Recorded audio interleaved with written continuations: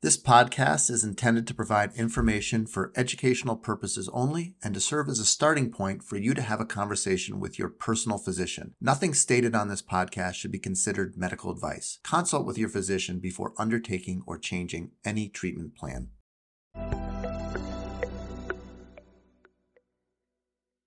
All right, Zoe. Episode 5, here we come. Episode 5, here we come. We're recording these actually a couple weeks ahead. I think as we get a little further into it, we'll record closer to the date. So this is December 27th that this will drop on. So we've got a great show. We got a lot of things that we're going to cover. We're going to talk about Zepbound, right? Which right now is brand new, but 6 weeks from now when this drops, it'll be a little less new.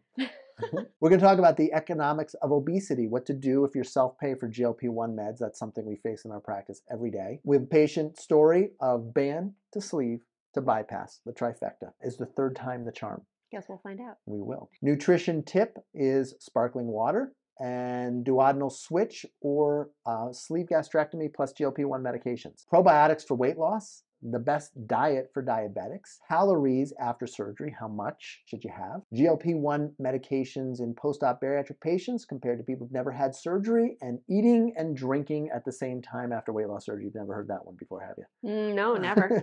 Anyway, so a great show. So let's start off just talking about what's new in the world of obesity. This is the biggest news that we knew was coming, which is that Zepbound, which is also known as Mounjaro or Tirzepatide, is now available and FDA approved for weight loss. So we've been talking about this for a while. Everybody's known this was coming, but it finally is. So let's just kind of quickly review Mounjaro. It is, without question, the best weight loss medication available. Everybody's talking about Ozempic and Wegovy. I kind of make a joke that Ozempic is like Napster. They were first to the market, but nobody uses them anymore. And I think now that we've got Zepbound available, I think in our practice, we're going to most likely be moving the majority of our patients over to this drug because we see more weight loss. We see 15% total body weight loss in diabetics versus 9% with Ozempic. And we see 21% total body weight loss in non-diabetics versus about 15-16% with Ozempic, Wegovy. And then there's even a recent study that came out. Now, this is a little bit of a self-selecting study, but they took people who'd lost 7% of their total body weight from diet alone, which takes a lot of work. And then they put them on Zepbound and they lost 26% of their total body weight loss. That's like almost pushing gastric bypass weight loss in that group. And so we're seeing really remarkable weight loss. And I think from a side effect profile, we're actually seeing less side effects with the Tirzepatide compared to the Ozempic or Semaglutide. What do you think about the name Zepbound? I don't know. I think they could have done better. I do too. I'd like to make a suggestion to Eli Lilly. I was thinking about this. Actually, I was thinking about this. This is my wife. She's the clever one in the relationship. I actually asked her, what do you think would be a good name? So she came up with Lean In. Oh. I think that's great. Yeah. But how's it spelled? Leanin. Oh. Kind of like lean in, like, take a chance, put yourself out there, but also lean, like thin. Yeah. I love it. Yeah. So honestly, I think Eli Lilly, if you're out there, if it's not too late, maybe consider switching Zepbound to Lean In. I'd love to hear that conversation. Like, how did they come up with that name? I'm going to drop it in the suggestion box for them. I'm envisioning Zepbound for glory. I mean, I don't know where it comes from, but they apparently, my guess is they spent a lot of money on this. Maybe you should reach out to my wife next time and see if she's got any ideas for, the next med that comes out. But anyway, this med is the real deal. And I think it's, until the third generation comes out, the triple G agonists come out in about 3 years, this is going to be the dominant medication. There's a lot of predictions that it's going to be the best-selling medication of all time. And I think what we're seeing in our practice is that there's going to be a lot of people on these meds. And they really sync incredibly well with bariatric surgery.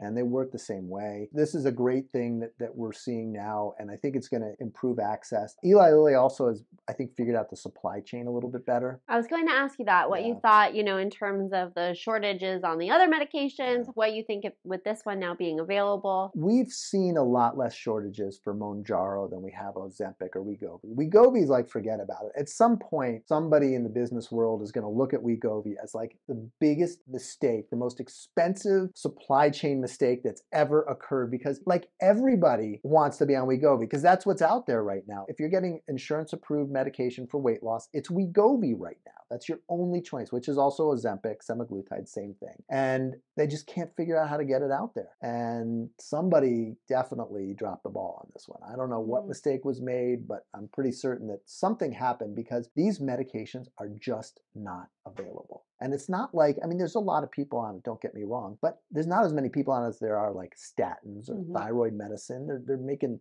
the delivery on those. Those are never on shortage. So we're expecting more availability from Mounjaro than we're seeing from Ozempic. And I think that's a good thing. And I think it's going to open things up as well. And I think if you're in our practice and you're currently taking Wegovy, over the next few months, we'll be looking at what your options are and probably offering to switch you over to Zepbound.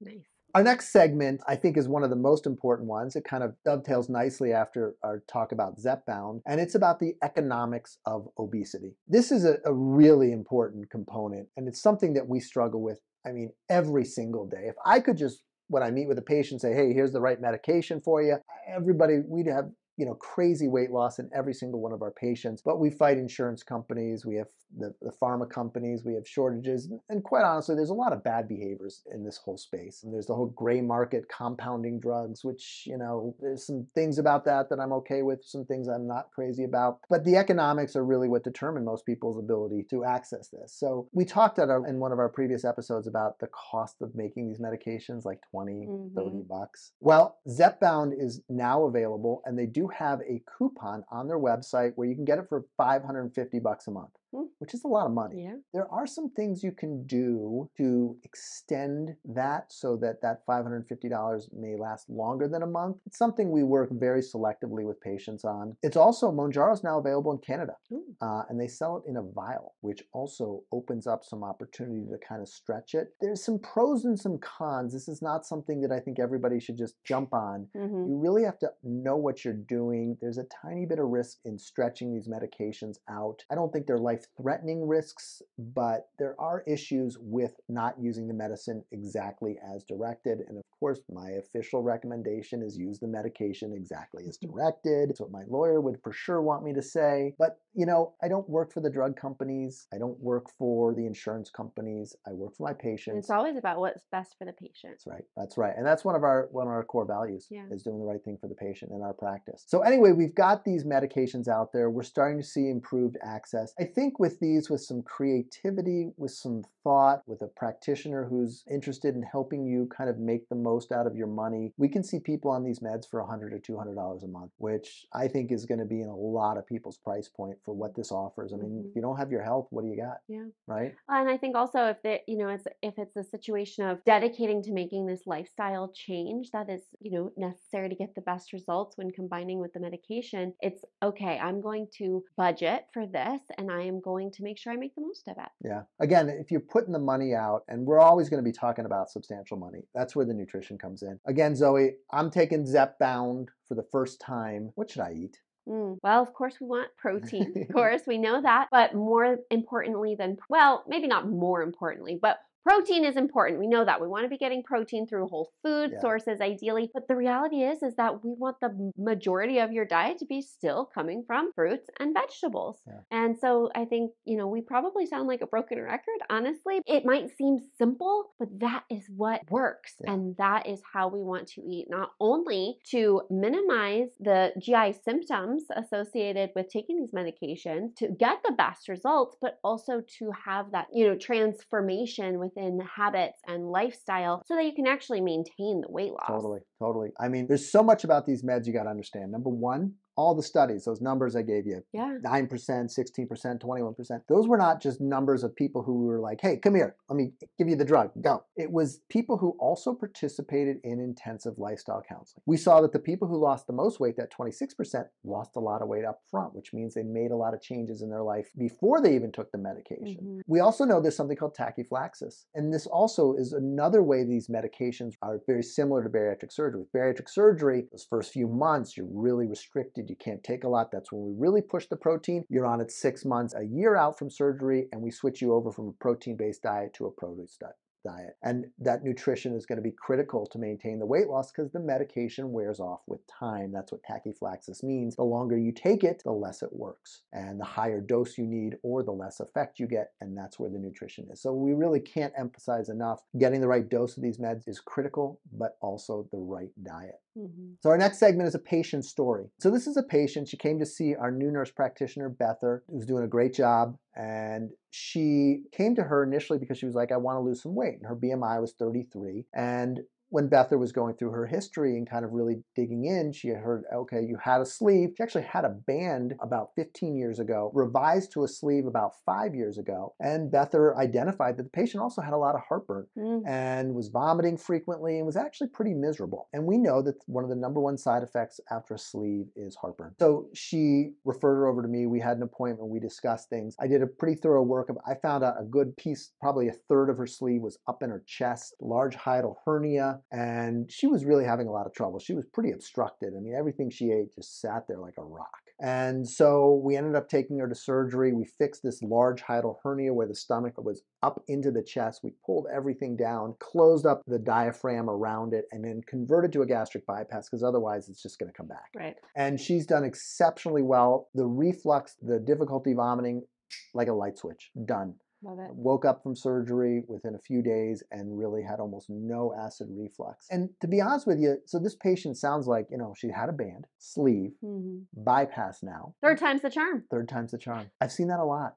Yeah. It's really unfortunate. And I think it's one of the reasons why we tend to kind of lean a little bit more toward the bypass as the primary surgery, just because of the durability and because less side effects. Less side effects sometimes. Over the long run, sometimes less issues. As much as it's a more invasive surgery, sometimes it's a more comfortable life. And so that's not to say anything about a sleeve, because I love a sleeve when you combine it with the GLP-1 meds. But I think also another important point is that, and there's not a lot of band patients out there, but band to sleeve is not a great surgery. We see a lot of reflux. Having the band in place kind of burns out the stomach so it doesn't empty or squeeze as well. And also there's so much scar tissue, you can't make that perfectly smooth sleeve all the time. And so you end up with a little bit of a wonky sleeve, and that can lead to reflux.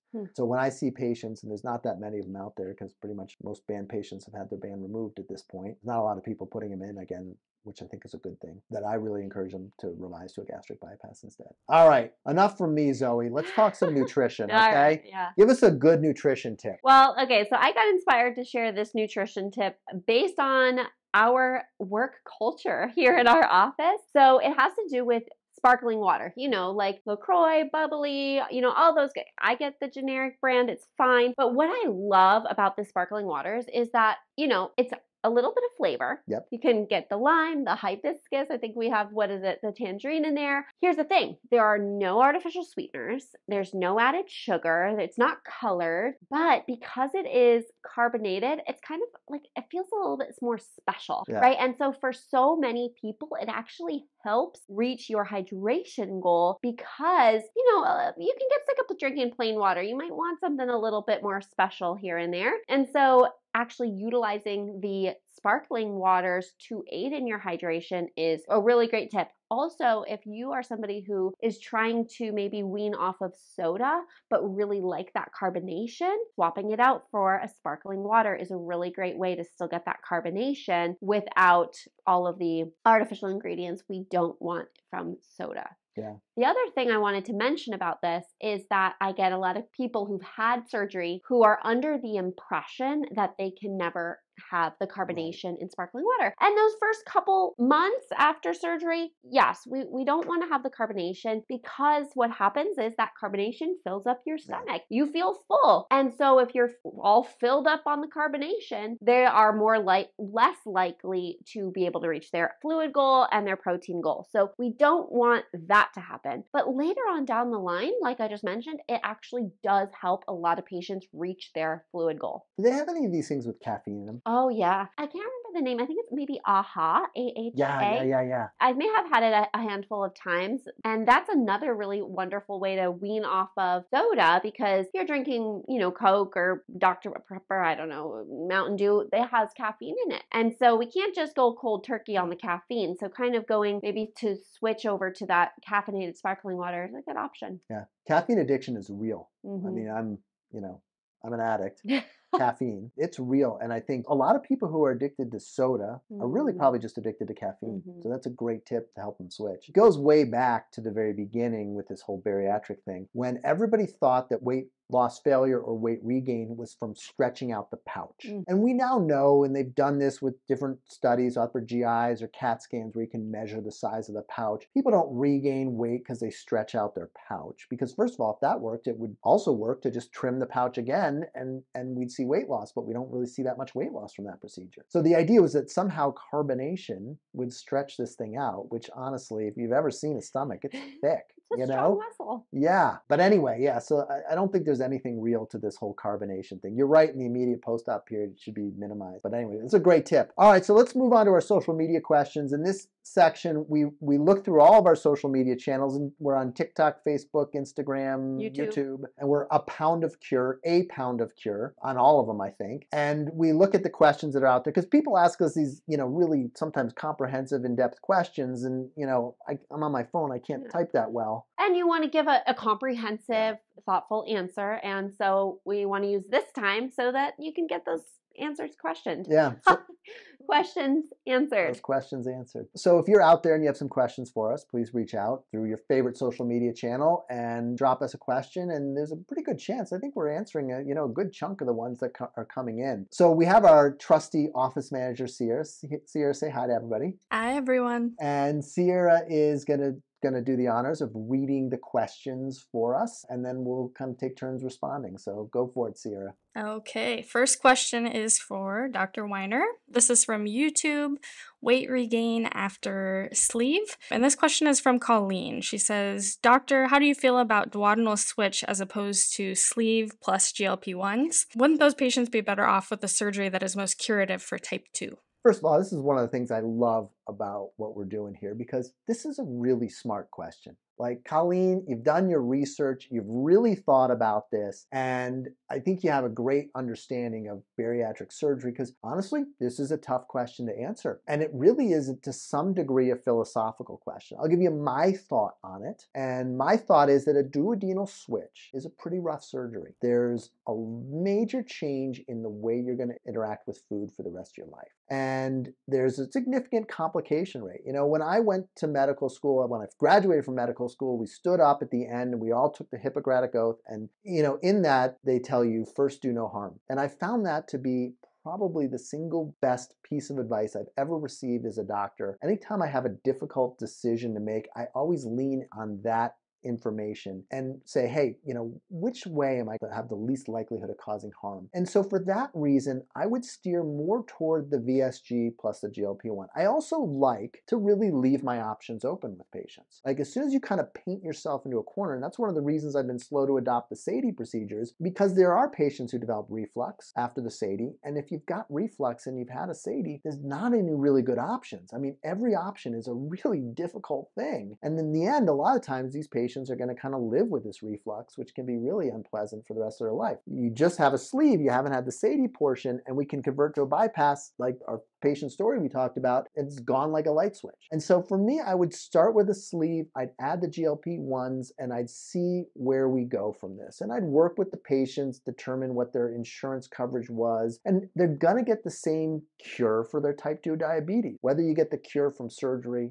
or medication, I don't know that that matters. And we can kind of tailor it. We've got new drugs in the pipeline that might work even better than a duodenal switch. And so all of this, to me, I'd lean on the sleeve and then work with the patient on the GLP-1s rather than a duodenal switch. Now, every patient is different, and I think I would certainly talk to that patient and refer them out to a surgeon who does the duodenal switch. I don't do it because I don't like to create messes. I like all of my patients to go out and live a good life and be better off from the surgery. And I don't know that every single patient who has a duodenal switch would say that. And I certainly see a number of patients through hospital consults who I'm not sure would meet that criteria. And so my approach, my philosophy is less surgery, more medications, just because it's less risk and less harm. If someone was like, I just never want to be on medications, medications are not for me, I'd rather have more surgery, less medications, that's our own personal decision. But I think, like Colleen, who may actually be leaning a little bit in that direction. That's your personal choice, Colleen. I think you're thinking about this in a really smart way. And if you're okay with some surgical complications, if that means no medication use, I think you're thinking about this right. All right. Next question is for Zoe. This is from Nick on our website. Can taking probiotic pills reduce your set point? All right, there's a lot I want to say about this. Yeah. First off, probiotic containing foods such as Greek yogurt, fermented foods like kimchi, these are really great for your gut microbiome, right? The gut microbiome, there's so much research lately about how impactful this is on your weight, on your mental health, on all of these things. So we do want to be cultivating a very healthy gut microbiome, but probiotic pills wouldn't necessarily be the way that I would recommend to do it. You know, we want to take a food first approach using those probiotic rich foods. And the thing is that most probiotic pills that you buy at the store, online, whatever, it's a kind of waste of money, honestly, because they are not very good quality. And you have to look at the CFUs and all of the different strains of bacteria in there. And you don't know how long they've been there. Perhaps they are all dead. So in terms of reducing your set point utilizing probiotic foods as a part of a well-balanced, plant-rich, kind of whole food-based diet, sure, we can lower your set point. But taking a probiotic pill would not reduce your set point, in my opinion. Yeah. To save money, sometimes I take just a vitamin and I just roll it around on the floor, and then I take it. It's probiotic. Gets a little extra bacteria in there. There you what do you think about that, Zoe? Is that reasonable? You can do that. I'll not. I don't really do that, nor do I recommend that.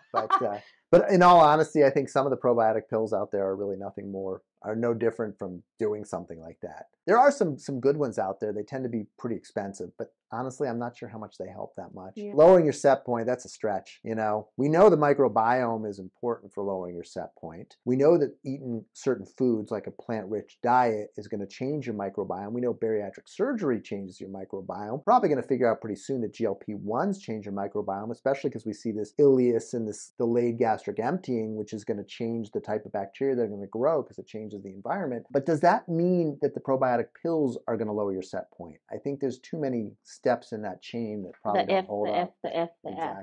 Exactly. All right, Sierra, what's next? Okay, this question is for Dr. Weiner. This is from Jenny on Facebook. Hi, doctor. My husband and I both had sleeve surgery almost 4 years ago, and we're doing great with our weight loss. However, my husband is now 156 pounds. He runs every day, 3 to 7 miles on average, almost no body fat, but his A1C is still high. He doesn't want to take any meds, so he's going on a strict no carb and sugar diet. Any other suggestions to help? He has been told he has coagulated blood, thicker than normal.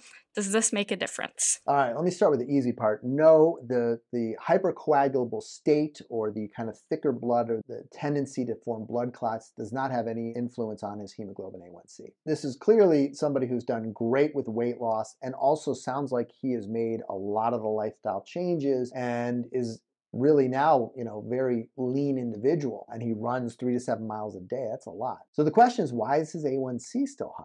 And I think that's a really interesting question. And the disease we call diabetes is probably like 10 or 20 different diseases. We can see diabetics who are severely overweight. We can see people who are really overweight and have zero diabetes, have a lower A1C, it's, in the low end of normal. We can see really thin people who have really bad diabetes. Of course, there's type 1 diabetes too. So there's probably a lot going on here with diabetes. Not every form of diabetes is caused by being overweight. And so it's very likely he has some metabolic derangement that is not necessarily causing him to gain weight, but is disrupting his blood glucose metabolism, causing the diabetes. So what kind of diet can you eat?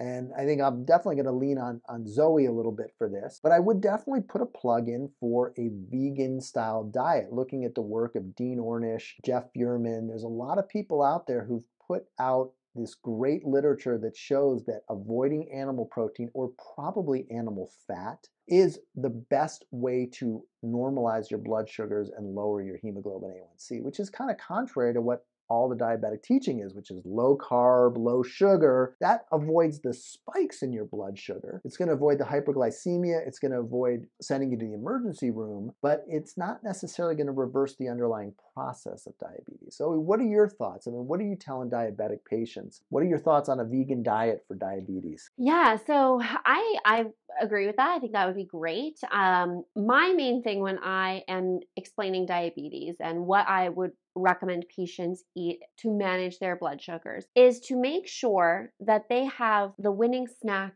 formula. Okay. So that's going to be fiber plus protein. So fiber coming from fruits, vegetables, and the protein. And if he's following a vegan diet, that would mean the beans, the nut, that sort of thing. And even if you don't do vegan, that could mean having some Greek yogurt or whatever kind of, protein you want. But by having the fiber with the protein, it allows your blood sugars to gradually increase, stay in that normal range a bit easier, longer, decrease slower. And then, when you eat again, then that helps bring it up again. But I don't recommend waiting super long in between meals when that blood sugar goes super low and then, create a spike that way. So I would recommend, and I would not recommend doing a no carb diet. Yeah. Because vegetables have carbohydrates, fruit have carbohydrates, beans, nuts, all of these extremely nutritious, great whole food and plant-based foods have carbohydrates. And in fact, if he's running that much, yeah, that's crazy. You need right? carbohydrates. Totally. So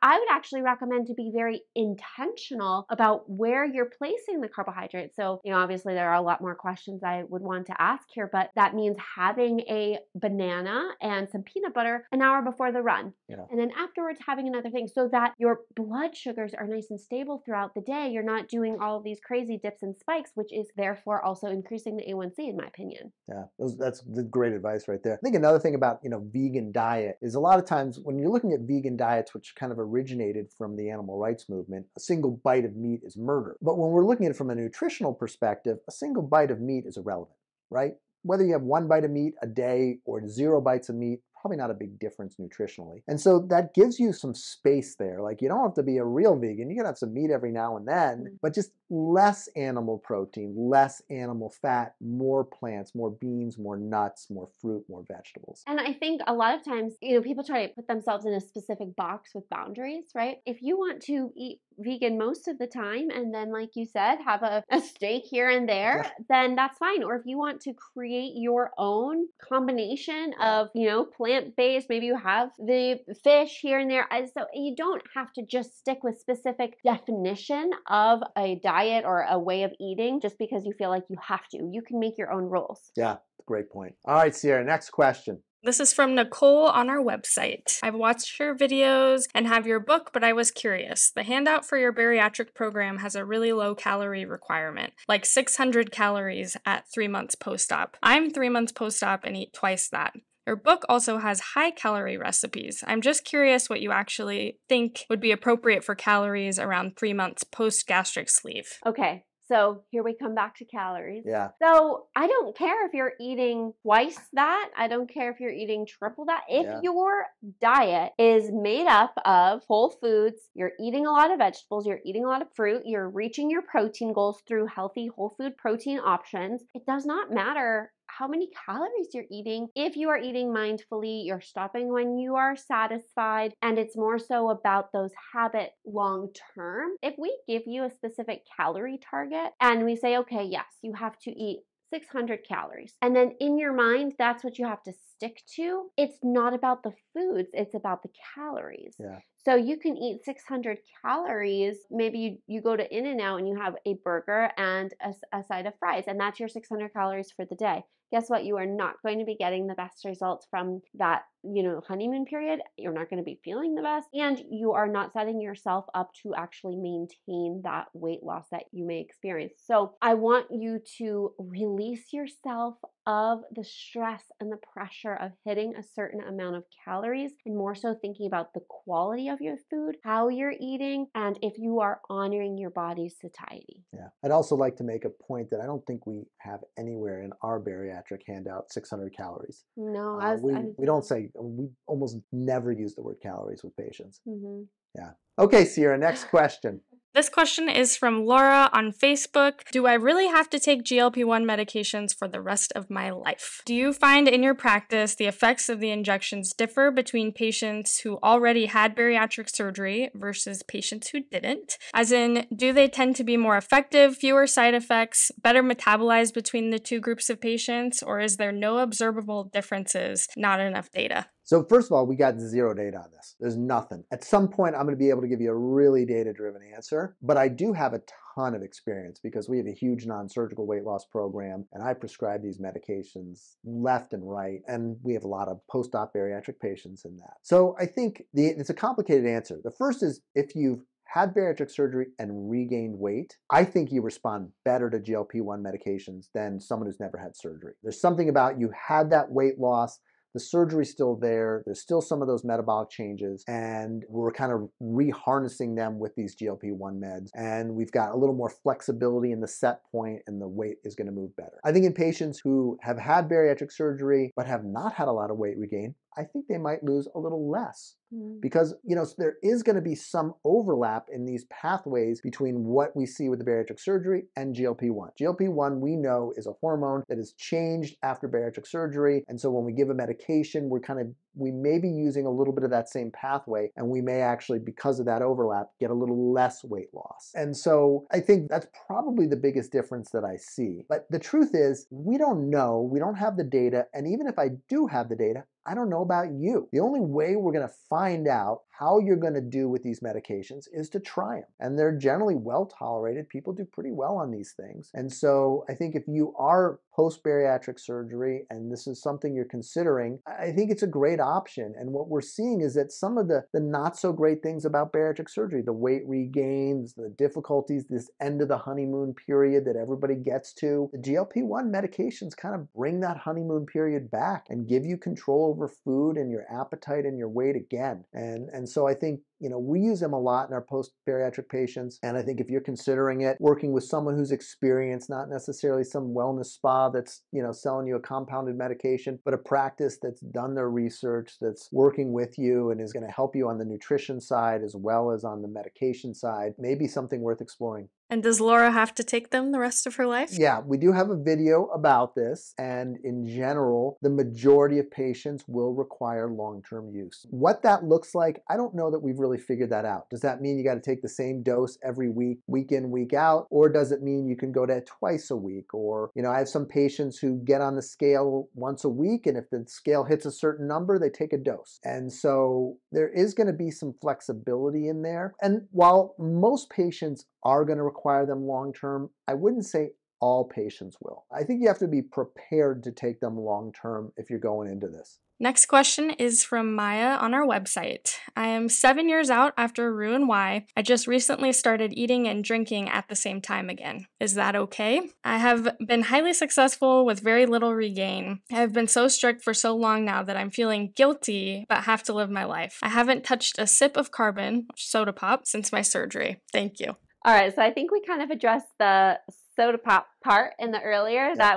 That was worked out perfectly. So here's the thing. At first, eating and drinking at the same time, it's a similar concept as why we recommend not having the carbonation, right? Because if you're eating and drinking at the same time, maybe you're filling up on one and then you're not able to reach your hydration goal for the rest of the day, for example, or vice versa. Really. And so if you are not experiencing that and you're able to reach your fluids still and you're able to eat the foods that you are eating and it's not really causing an issue in terms of your comfort level and your ability to reach those fluid goals, I don't have a problem with it. Yeah. What are your thoughts? No, I agree. I think, it's like everything. It's individualized. There's some people, they eat and drink and it fills them up and they can't meet their fluid and protein requirements. The original thought was that the water washes everything through the pouch, and like the pouch is this vessel. And once the vessel fills up, well, then you're full. But we know that's not how it works. When you eat, the food goes right through. Does drinking at the same time wash it through and reduce the satiety of the food? Some people might say that it does after bariatric surgery. I've certainly had patients tell me that. I think the majority of people don't. So this really gets back to what you preach every day, which is mindful eating, and recognizing how this impacts you. And if it impacts you in a negative way, don't do it. If it impacts you in a positive way, do it. All right, another good episode, Zoe. Yeah, lots of good questions out there. Like Dr. Weiner said earlier, if you have a question, definitely shoot it over to us and